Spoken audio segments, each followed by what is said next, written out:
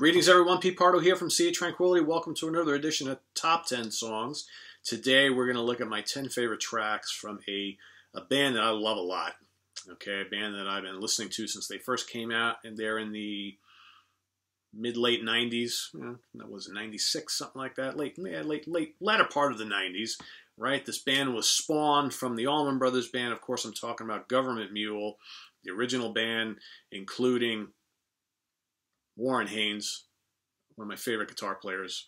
He's been like one of the best, hardest working guitar players, a great singer too, of the last, 25, 30 years. Matt Apps on drums, and originally the late Alan Woody on bass. So a great band that has a lot of really kick-ass albums. This was actually really difficult. I spent many hours putting this list together and kind of just figuring out, man, what am I going to choose? Because they've got so much material, okay? They've got great studio albums. They've got a lot of great covers. They've got some great live albums, all right? So much great material. But every album for me has some real favorites for the most part. I know I like the really early stuff a lot. They've had some really great records in the last decade or so. So I've tried to draw from a lot of those favorite albums of mine. A lot of really good tunes. And I do want to mention, because I really honed in on this while I was doing the research and re-listening to the albums and stuff. This band, almost every single album there, a studio album, starts off with a killer opening track. It's like I think Warrenhaynes and company really understood the method of putting an incredible lead-off song on an album. And it's funny because quite a few of them made my top 10, all right? And that's just, generally first impressions are everything. And Gov't Mule always kicked off every album with a blistering tune. Almost every single album, all right? Now, I'm not saying that the first song is the best song on the album. In some cases, it might be. But they all made a great impression on me, right? So you're going to see a lot of them in my top 10 and certainly in my honorable mentions. So let's kick off with number 10. I'm going to work our way to number 1. I do this from time to time just because when I'm finishing up my list, I see one track that I'm like, there's no way I can leave that off. So here I've got a tie for number 10. I'm going to pull my mulligan today. Okay, so coming in the tie for number 10, 2 tracks. 1, the title track to the excellent Life Before Insanity album. Of course, Life Before Insanity. A really cool kind of moody, bluesy rocker that I just love a lot. It's great vocal melodies. And coming in at the tie for number 10 with that is one of my favorite instrumental tunes from the Mule, because they have some really good instrumental songs. Train, T-R-A-N-E, of course, an homage to John Coltrane. Okay, really cool. Really just kind of jazzy, free jazzy, proggy, all sorts of great guitar solos and weird effects, and just a really cool tune. Got great rhythms going on. Really fun tune. So those 2 tie for my number 10. So number 9, from one of the more recent albums, Revolution Come, Revolution Go, their most recent album, Stone Cold Rage. All right, killer hard rock tune. Again, first song on the album. That's a really good one. Dig that. If you haven't heard Stone Cold Rage, check it out. It's great. Coming in at number 8 from the Dose album, their second album, Larger Than Life. Muscular, cool, great vocals, blistering solos. All the things that make Gov't Mule so appealing to me, just cranking 70s style blues rock riffs, sizzling solos, the rhythm section that never dies, man. It's just, and Warren's excellent lead vocals. There's nothing for me, and they jam a hell of a lot, right? They can get heavy, they can get funky, they can get kind of, folky, more rootsy at times. They can do the fusion thing, they can do the prog thing, they can do the hard rock and metal thing. They do anything, right? They're one of the best bands out there. Number 7, from the Deep End, Volume 1. This is the 2 albums that they released after the death of Alan Woody, where Warren invited a bunch of other musicians, bass players, singers, and what have you, to come in and record a couple albums with him and Matt Apps. Life on the Outside. All right, another really good kind of funky, groove-laden tune. Just dig it. I love Warren's just man, he just uses all these different vintage guitars and amps and effects, and whether he's using, you know, like the wah-wah, because he's a killer player on the Crybaby, or does he use a Vox? I'm not really sure.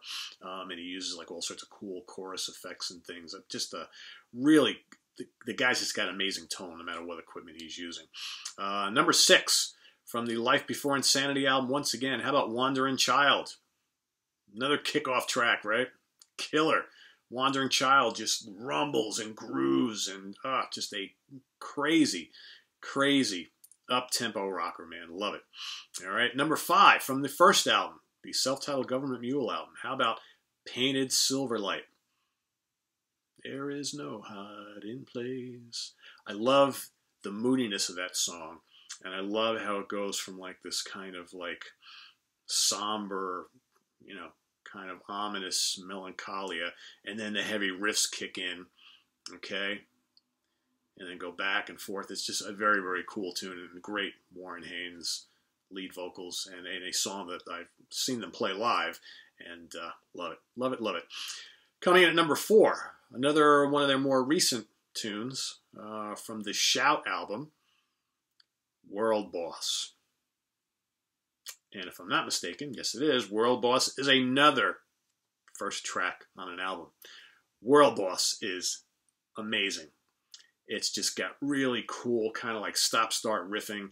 The chorus is great. Just, you know, the bass is rumbling. Man, it's just a really, really killer tune that the band plays a lot live still to this day. And the Shout album came out, what, how many years ago is that? 5, 6, 7 years ago? Something like that. Next, back to the Dose album, their second album. Another kickoff tune, right? Blind Man in the Dark. Just another really, really good heavy rock tune from the band. You know, it's like you could call Gov't Mule a southern rock band because, you know, they are all from the South. Well, you know, Warren Haynes is from the South. I believe Matt Apps is, but they've got that kind of southern groove thing going on. Of course, Warren plays a bit of slide guitar on a lot of tunes and stuff like that. So you can kind of call them a southern rock band. But man, they're a jam band.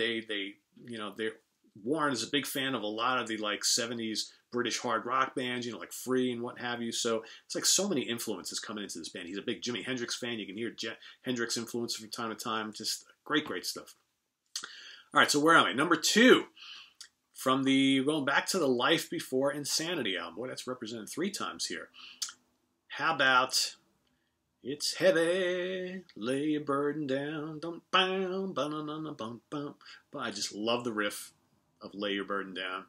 Like I said, it's groovy, it's bluesy, it's heavy, it's thick. Dig it. And the chorus is awesome. Warren's vocals are great. The thundering rhythm section, just a killer tune. Killer tune. And I almost made that my number 1. However, my number 1 choice was basically predetermined before I even started this list. Well, technically it's not the first song because the first song is like a little 1-minute long spoken vocal interlude, but for all intents and purposes, it's the first song on the album. Going back to the very first album, the self-titled Gov't Mule album, Mother Earth. All, 8-9 minutes of glory. It's bluesy, it's heavy, it's ominous. That is just a bludgeoning tune to kind of kick things off on the debut album from this band. And if you've ever seen them play it live, whoo, man. There's something about Warren Haynes cranking it out through a Gibson Les Paul, man. Something about it. like that one right there. Just something about it, man. That's just so damn appealing to me. So anyway, that's my top 10. So let's go through a lot of honorable mentions. From the first album, let's go back to the first album. I could have picked like half the first album and put on this list, but I didn't want to do that as much as I love a lot of these tunes. Rockin' Horse, Monkey Hill, Temporary Saint. Sits right outside. Rockin' Horse, Temporary Saint sit right outside my top 10. All right. Hold on here. I added Train in, so I got to put Train back on the list. Take it off the list. Left Coast Groovies. Great tune. World of Difference. All right. Just basically every song on that first album is just killer. From the second album, Dose, how about Thorazine Shuffle? Thelonious Beck, Game Face, Birth of the Mule, and John the Revelator. Tell me who that cried. From the Deep End, Volume 1, how about Fool's Moon, Tear Me Down, Skull Mule. How about that damn Skull Mule album, huh? Oof, John Scofield, awesome. Beautifully Broken, another great tune. From the Deep End, Volume 2, how about World of Confusion? I like that tune a lot. Babylon Turnpike, that's a good one. Try Not to Fail. From Deja Voodoo, Bad Man Walking, another great first song on an album, right? Kick-ass opening statement. That also sits just outside my top 10. Love that a lot. About to Rage, Perfect Shelter, killer tune. Slackjaw Jezebel, New World Blues. All right, from High and Mighty, how about Mr. High and Mighty? Another great opening track on a really solid album.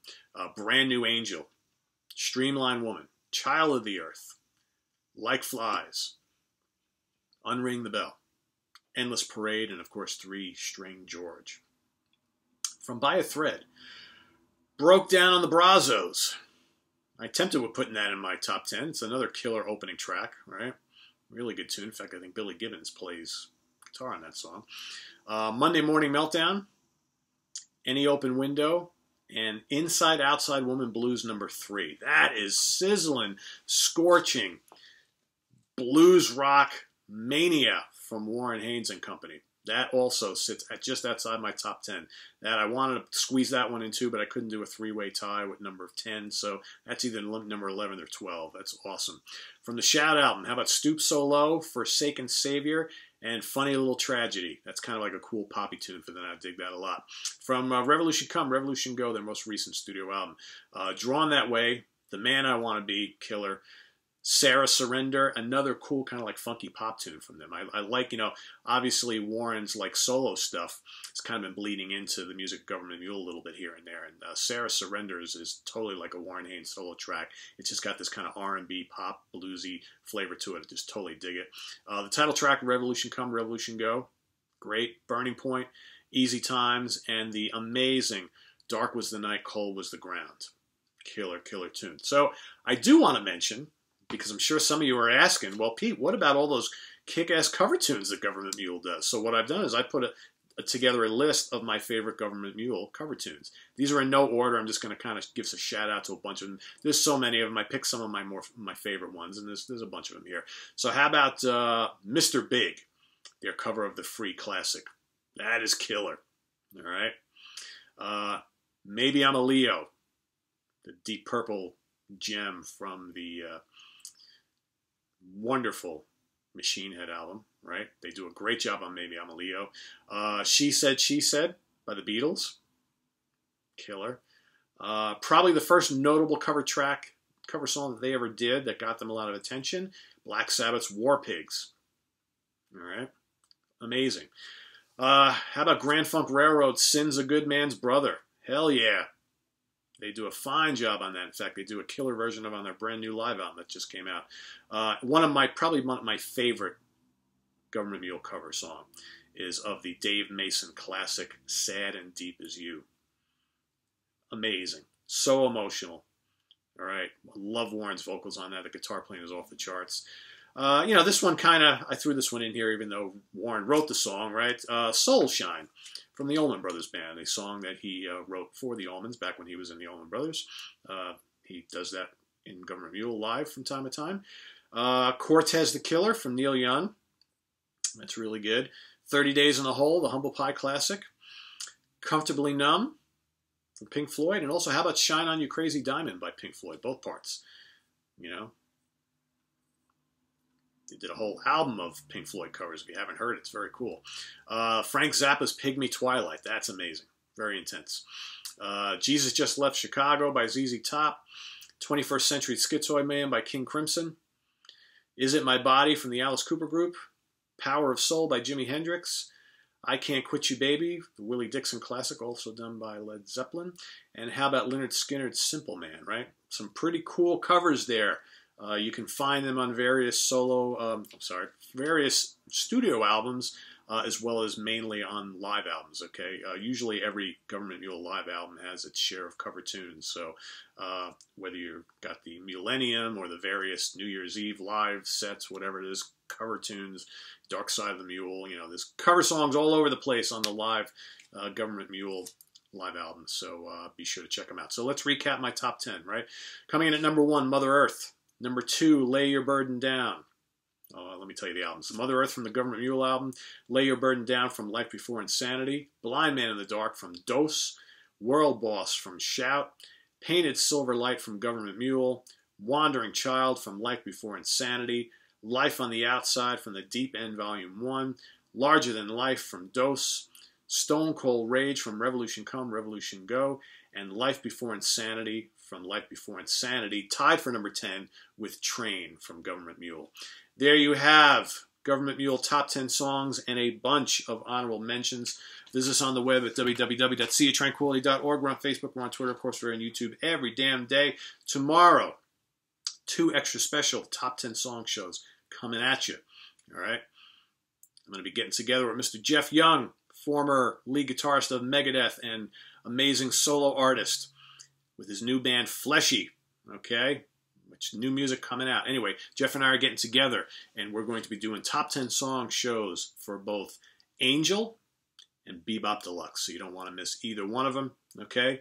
Till then, check out all the content we've got here on the site, on the channel, all right? And we'll see you again over the weekend. Hopefully I can knock out a questions and answers show this weekend as well, and I got a couple other things I'm working on. So stay tuned. Don't go away. See you real soon, guys. Bye-bye.